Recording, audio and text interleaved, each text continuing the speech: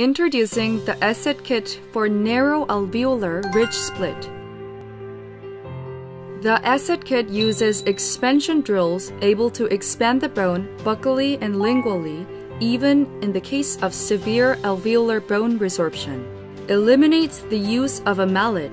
A safer and easier buccal plate expansion is achievable when minimizing the risk of buccal fracture. During the final stage of implant placement, the implant can secure a strong initial stability in the narrow ridge without tilting. The ESSET kit allows regular size implants to be placed in narrow ridges with a low risk of buccal fracture. You can try it out.